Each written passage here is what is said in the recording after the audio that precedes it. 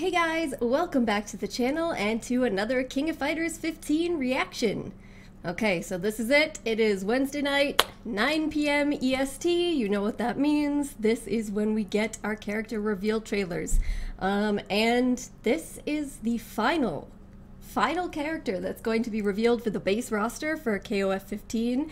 They have just posted it up on Twitter, and it is, as many have speculated based on supposed leaks, it is Elisabeth. So Elisabeth is a character that I don't know that much about. I know that she has a relationship with Ash, but of course she was not in King of Fighters 14, so I don't have any experience playing with her or with her playstyle, so I'm actually super curious about this. She looks cool based on her picture, but I really don't know what she's gonna be like. Yeah, so I'm excited to check it out. So let's watch the trailer. Here we go. Here we go. Oh, okay. Those are some nice boots. Elisabeth. Oh. Team Fabulous.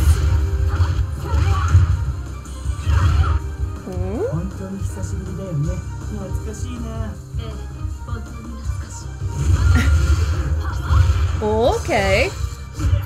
Woo! Teleport parry? Oh, that looks fun!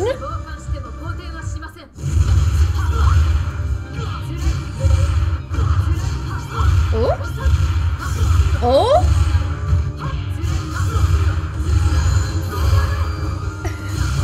I like that little jumpy thing in the air that she does. Oh, yes. I like this music, too.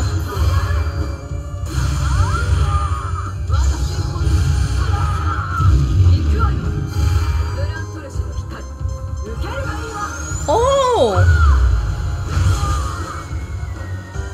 What? The arrow turns into a bird? I really like this music. Okay, so there she was, and indeed it is Elisabeth, or apparently Elisabetta, which is very nice. So yeah, looking at the way that her character plays, it's kind of interesting. It's hard for me to exactly get a sense of overall what her style is based on what we've seen here. It's interesting because she has a lot of moves that seem to not fully or in a normal way launch the opponent, but in a kind of like a way where it keeps them paused for a second so that she can follow up in a way that's difficult for them to get out of. Almost like maybe like a Rekka, but I don't know for sure, just based on looking at it, if that's what it is.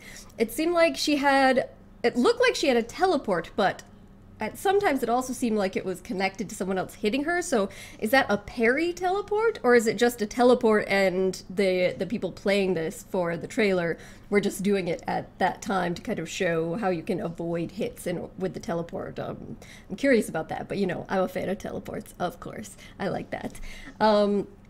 Her super there, that she shoots an arrow that turns into a bird. I'm super interested to see if she has other moves that are projectile-like involving arrows or animal shapes or anything along those lines. She also, a lot of her moves seem to have some pretty rainbow colors, which doesn't seem like it should be significant, but you guys know, I mean, that sort of thing is kind of important to me, at least, in terms of characters that I like and choose to enjoy. She looks fabulous, which makes perfect sense since she's on the team with Ash. The two of them together going to be extremely stylish all the way. She looks really cool. I have to say, I feel like I would have to actually get my hands on the game and get a feel for a bigger feel for what she's like, how she plays, to get a sense if this was a character that I could use with my own playstyles. But looking at her, she's definitely a character that appeals to me, that like stands out as a character I would want to try.